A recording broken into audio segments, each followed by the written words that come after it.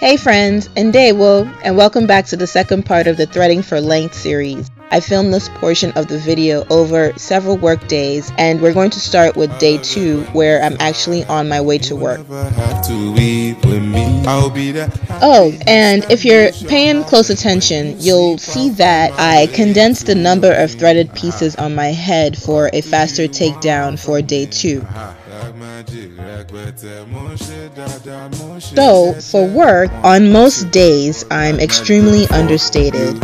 I show out on the weekends, I have my fun on the weekends, but on this day, all I did was to simply bun my hair really quickly and head off to work. I wrote this one for you, thanks for getting me inspired. Alright, so I'm home from work and I decided to plait my hair for a beautiful braid out. I actually had a formal work function to attend the next week, so I wanted to look a bit more put together for it. So what I did was to hydrate my hair with H2O. I moisturized with the Curls Red Velvet Moisturizer, and I started the braids. What I've noticed as my hair has gotten longer is that I don't have to put as many braids in my hair as I used to. Where I used to do about 8 to 12 braids in the past, now I do about 6 to maybe 10 at the most. What I now do is I braid my hair as if I'm cornrowing my hair down. So I'm able to take bigger sections of hair and I'm able to spend less time braiding my entire head. Okay, so I'm just going to go ahead and finish this up. I thought I was going to remove the braids the next day, which is why I'm putting the satin rollers on the ends. But then I got lazy and I decided to just chill for the weekend and take them out on the following work day. Okay, so here we go. I did take out those rollers, but what I ended up doing was to take the thread and I threaded 2 sections of the braids. I did this to give my hair some stretch because I wanted the braid out to be uber stretched out. I wanted a lot of length, so I just decided to give it a try and see what I came up with.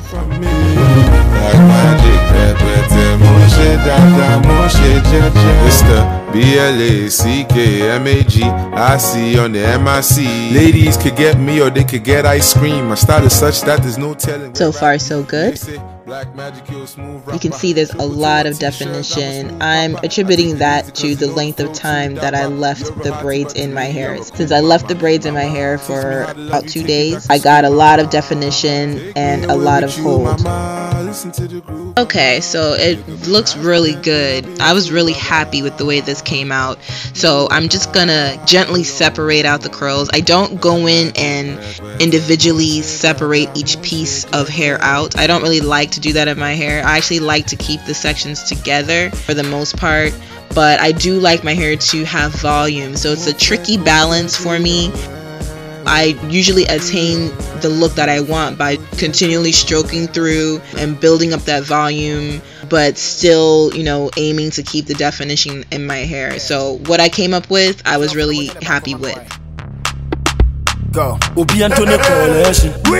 Obi Antone Coalition. Obi Antone Coalition. What else? Code. Obi Antone Coalition. Alright, so yeah, it came out really well. So in the evening time, you'll see that it's now more softly defined, which I love. This is the look that I wish my hair would come out initially looking like, but I'm happy with it. I hope you guys are happy with the video. I do hope you guys find it helpful. If you have any questions or anything, just let me know. And until next time, I'll see you soon. So my body don't lose God, can't walk home out, yeah.